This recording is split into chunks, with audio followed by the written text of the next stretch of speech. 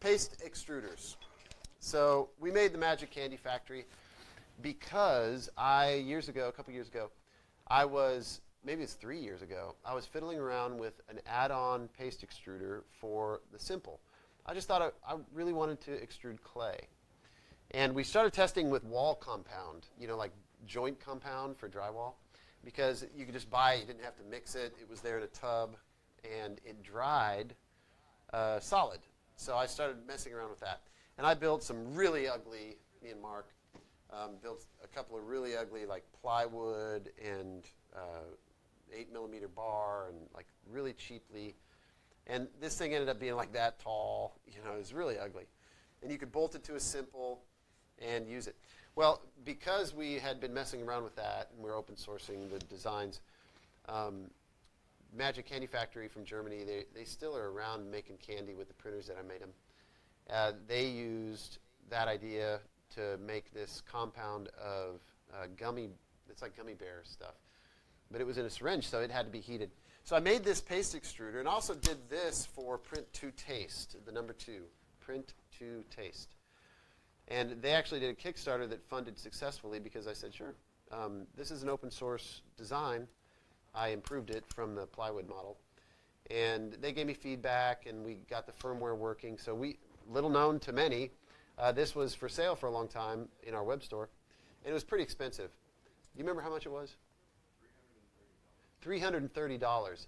That's expensive. So revisited that recently because this actually runs like a CNC.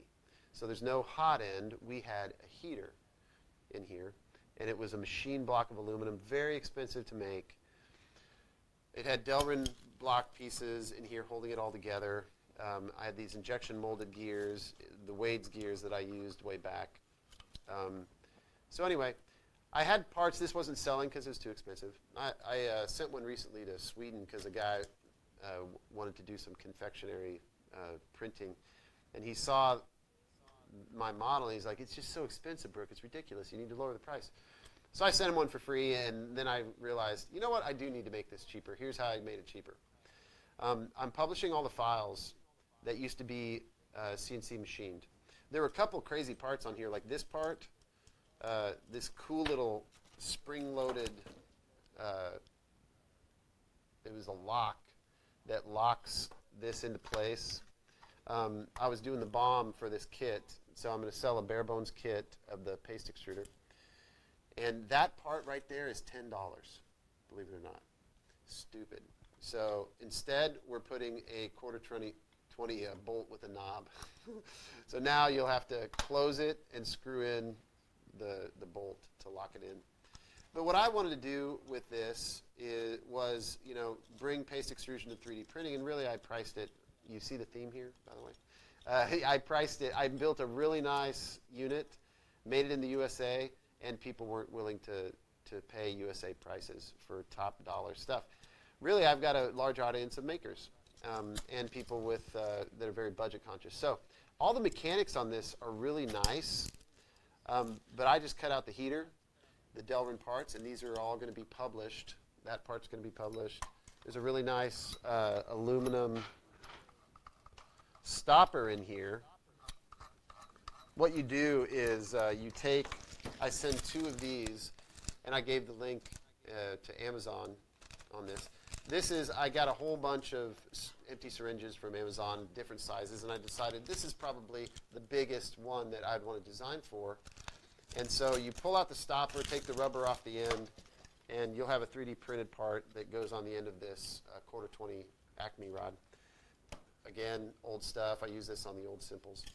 And you'll pop that on there with a set screw. And then instead of that long plastic piece here, which isn't very strong, you'll have a lead screw compressing based on this. I forget what the drive ratio is, but this is the wrong motor. I've got really powerful Kaizen motors that I used to use in all my old printers. I have some left. It's my most powerful stepper, NEM 17. So I'm going to ship it with the stepper. I'll publish the files. It comes with this aluminum powder-coated stuff, the rod. Actually, it's all here. The rod, 2 of these, the Kaizen.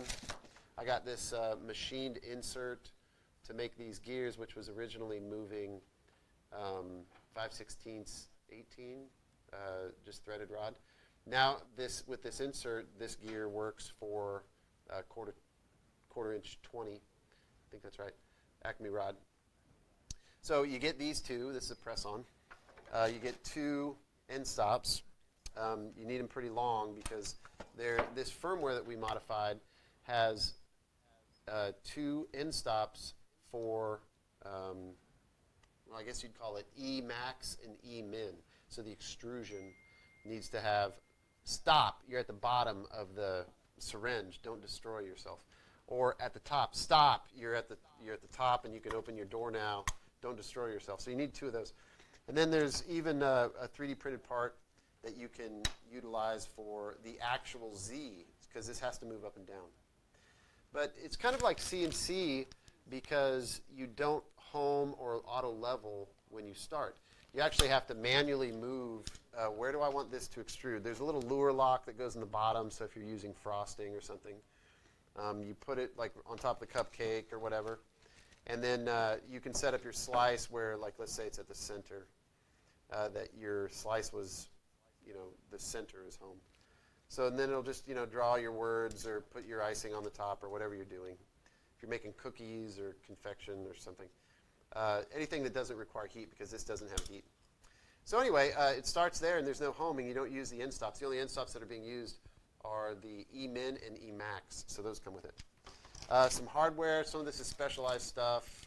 This is Plastites. So it's designed to screw into 3D printed plastic parts, and it grips really good. You'll have to follow my instructions on, we want these Delrin parts to be very strong and have lots of material to use these Plastites with. So you will have to print it with high infill, so it's very strong. And then these beautiful plates. These are powder coated. The one that's on the bottom of it holds the syringe at its, the bottom.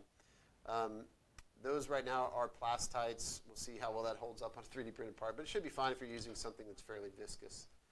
I don't know that this would extrude clay unless it's really watered down. So these are all of the parts right here that you'll get to make your 3D printed bare bones paste extruder kit. And all of these parts here, it goes onto an existing printer.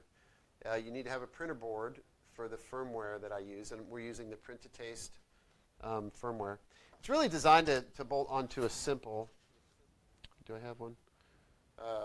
Well, I don't want to show you that one. Anyway, it bolts onto where the extruder went. So there's holes in the bottom of this that bolt to where the extruder goes. But that could be adapted to, a plus, if you've got a Prusa or whatever. You could use this on something else. Just to understand, you're going to have to figure out how to bolt it. But $99 if you want to check out. I have to turn off my alarms. $99 if you want to try out a paste extruder that is very, very, very nice, respectable, tested, works. Companies have been using this design for business. 99. Is that, or what, did I do 50? I kept saying 99. This is 49. $49. Only available now. Go. It's $50. Yeah, I don't know why I had 99 in my head, but yeah, this right here is $49. So 49. Now you're buying it, right? 99, you were like, ooh, that's a little much.